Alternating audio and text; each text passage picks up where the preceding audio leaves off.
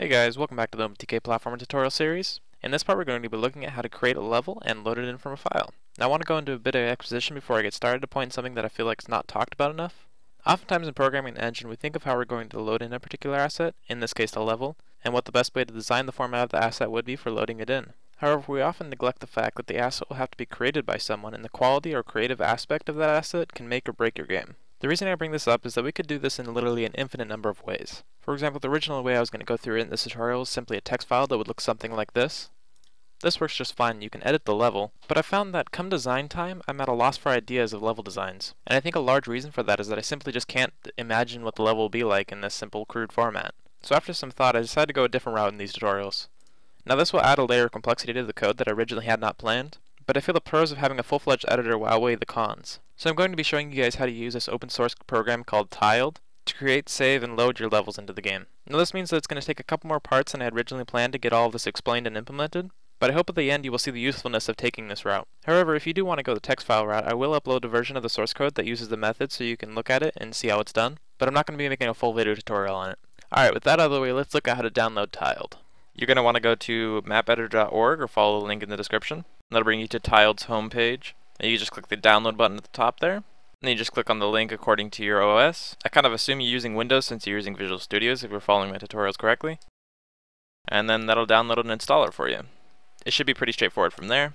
Now once you have it installed, we're going to go ahead and run it, so you can either start it from the start menu here, or you can go into the install directory. By default it installs to your program files times 86 if you're on a 64-bit system. And you'll get something like this. We'll go ahead and go new here, and we're going to have an orthogonal orientation. Change the tile layer format to XML. The render order will be from right to down, and for width and height 40 and 40 should be alright. For the tile size we need to change it to 128 by 128 since that's the size of our tile sheet. Go ahead and click OK. That'll create a new map for us. It's kind of zoomed in here, so we're going to zoom out, and you can do that by pushing Control minus. That's a little better. Now I'm not going to go too in depth on how to use this, but I will do a little overview here. As you can see up in the top we have all our tools. On the left side here are the tools for editing the tiles, and on the right side are the tools for editing objects. We don't have an object layer right now, so we're in tile mode. Over here we have our layers panel. You can see we only have one layer called tile layer 1, and this little icon lets you know that it's a tile layer. The difference between tiles and objects is that objects can be placed with pixel perfect precision, so they don't have to correspond to a tile or a grid space. We have our tile sets window over here. This will contain our tile set PNG, and then we have a properties window down here, and this will change depending on what we have selected. Right now we have the map selected itself, so we can change the map's properties. So what you're going to want to do first is make your tile set. So we're going to go new tile set here, and we'll call it tile set 1. For the source you're going to want to hit browse and then get to the tileset1.png. I had you download the last part. You're going to want to uncheck use transparent color, since we already have transparency in that PNG. Tile width and height need to be 128 by 128. The margin will be 0 and the spacing will be 0. And then go ahead and click OK. And as you can see we have our tile set loaded in here. And we're going to go ahead and click on like 33% here in the drop down so we can see it a little easier. And now you can actually select tiles here. So if we select the block tile here and we're in stamp mode at the top, we can draw blocks. And we can also draw platforms if we click on that. Put platforms in, as well as ladders and ladder platforms. We can also use the fill bucket tool here. For example, if we wanted to fill the map with blocks, and we can use the erase tool to get rid of them. We can also like copy stuff if we go right click and do the rectangle tool here. Then we can stamp that out everywhere else. And we can also push Ctrl Z to undo actions and Ctrl Shift D to redo them, as well as a myriad of other useful tools. So I'm going to go ahead and create a map really fast here. Something like this will suffice for now. Now we're going to want to add the player start position. We're going to do that by adding an object to represent where it should start. So if we go over here to our layers, and we do new layer, and we'll do add an object layer. We'll go ahead and name it object layer 1. The name of these layers will be important a little bit later when we're actually loading it into our struct. And with the objects layer selected, we'll go to the rectangle tool here, and we'll make a rectangle inside one of the grid spaces here. And if we go back to the selection tool here and select it, we can see its properties in the property window here now. And we're going to want to change its name to something that we can recognize. So I'm going to change it to player start pose. And then we're also going to add the exit here. So same thing, rectangle tool in one of the grid spaces. And one thing to note, it doesn't actually matter the size of the rectangle, we're just going to be using the top left position of the rectangle. So if I were to make a rectangle like this in our code, it's going to count as this grid space here. Anyways, back to the selection tool, select that, and we'll name it exit. And that should be all we need for our level at the moment. So we're going to go ahead and click save here. And let's go ahead and save it into the content folder of our project here. And it's going to save it as a TMX file here. You can also save it as an XML or a TXT. Any one of them will work. And I'm just going to name this level 1. Click save. And now if we actually go look at the file that it just saved, and I'm going to edit with Notepad++. You can also edit it with Notepad. You can see we've got a bit of a hefty chunk of XML here. So just a quick overview, you have a map tag that encompasses everything. Inside that map we have a tile set, we have our layer here, and inside that layer we have a list called data, which has quite a few tile objects with a GID, and that'll be important later, since that determines what type of block it is. And then after that layer we also have an object group, and in the object group we have 2 objects. So it's a relatively simple XML document here, which makes it easy for us to pick out the stuff that we need. So now we're going to jump back over to Visual Studios here, and we're going to add that TMX file, or XML file, whatever it was, to our content folder. Make sure you change the properties on it so it copies over to the output directory. And there we are. And now in our level class we're going to make another constructor here. Undo public level, and we want to pass in a string file path. And before I forget, we also need to be using system.xml. So first off, we're going to encapsulate everything in a try-catch statement here. So that way if anything goes wrong while loading, we can catch it and make an empty level regardless. And we're going to send out a message to the console real fast.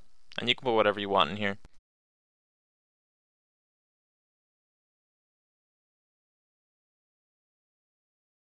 I'm just going to give it a bit of info about the file path that we're loading, as well as what error was thrown. And then what we need to do is we need to copy our other constructor here, the one that makes a blank map, and set like a default width and height here. I'm just going to set it to 2020, and like before, this will make a blank map for us. And then we can actually get into our try statement here. So the first thing we need to do is actually open our file. So we're going to do using file stream equals new file stream. We'll pass it file path as well as file mode dot open, since we're opening the file, and file access dot read, meaning that we only want other things to read it while we have it open. That way no other programs edit the file while we're opening it. And then we need to make an XML document. We'll name this doc equals new XML document. And we'll do doc.load. We'll pass it stream. First thing we need to do is get the width and height, and that's stored in the map tag. So we need to do doc.document element, and this accessor represents the first item in our XML documents, in this case the map. Then we need to do .get attribute, and first we'll do the width here. And this will pass us back a string, so we need to convert it to an integer and store it in a variable here. So we'll do int width equals int.parse. There we are. And we'll do the same thing for the height. And now that we have our width and height, we can initialize our grid. So we'll do grid equals new block width height. Let's make sure we also set our local file name variable. And we'll set it to file path. And just in case we don't find a player start position, we'll set it to a default value here. So we'll do player start pose equals new point. We'll do like 1, 1. Now what we need to do is we need to get this layer here that's named tile layer 1, and inside we need to get the tile list and loop through those. And if you remember, we set the sort order to right down, and that sets the order at which it wrote these tiles out. Basically we'll go to left to right and then go to the next line. And that's important because we need to set up our loop to make sure that we know what x and y position we're reading at. So the first thing we need to do is get the tile layer. So we'll do XML node, I'll name it tile layer, equals doc.documentElement.select single node, and it's going to ask us for an XPath. Now the XPath is a little bit different than a normal string. You can do some fancy things to make sure it selects the right node for you, and we'll be using one of those functionalities here. Now we need to get the layer node, but we also need the layer that's called tile layer 1. And we do that by opening square brackets here, doing at name equals, and then apostrophe. It'll be tile layer 1, exactly as it is in the file. And this will pass us back the layer node that has the attribute name with a value of tile layer 1. So now we need to get the list of tiles from the data node. So we're going to do XML node list. We'll name it tiles equals tile layer.select single node. We'll pass it just data. And then we need to do select nodes, and we want to select all of the tile nodes. And that will return us an XML node list. So now we need to loop through these tiles. So we'll do for int I equals 0, I is less than tiles.count, I++. And we also need to keep track of what x and y position we're at, so we're going to set up a couple different variables here. X equals 0, y equals 0, and each time we need to increment the x value here. If the x value is greater than or equal to the width, we'll set it back to 0 and increment the y variable. And we'll make sure we put this after our code here. That way it only increments after our first step, because the first step will be at 0, 0. Now we need to get the GID for the specific tile that we're on right now, so we'll do int GID equals int.parse. And we'll do tiles at I dot, and instead of doing get attribute like we did above, we can also do attributes, open square bracket, and pass it a string name. In this case, we'll pass it GID, and then do dot value. Now once we have our GID, we need to do a switch statement here on our GID variable. We'll set up the default here first. And one thing to note, and it actually tells us in this XML file here, that the first GID is 1. So that means that our empty grid space will be 1, and 2 will be our solid grid space, and so on. So if it's either 1 or anything else that we don't recognize, we'll do the default value here. So we'll do grid xy equals new block, and we'll do block type dot empty xy. Then we can copy this here and do case 2. In this case, instead of empty, we're going to do solid. Copy this 3 more times. 3, 4, and 5. And those will be ladder, ladder platform, and platform. Alright, sweet. So now we need to do about the same thing for the object group. So after our for statement here, we need to make another XML node variable. And we'll just call this object group equals document element dot select single node. And we want to get the object group. And again, we want to make sure we get the one with the name equals object layer 1. And then we need a list of all the objects in that object group. So we're going to do an XML node list objects equals object group dot select nodes. And for the xpacks, we just need to do object. Then we need to loop through all those objects. So we're going to do for int I equals 0, I is less than objects dot count I plus plus. And we'll make a couple variables and assign them to the attributes of this object. We'll do int x equals int.parse objects I dot attributes, and we need to get the x attribute dot value, and we'll name this like expose instead. Then we do the same thing for the y. There we are.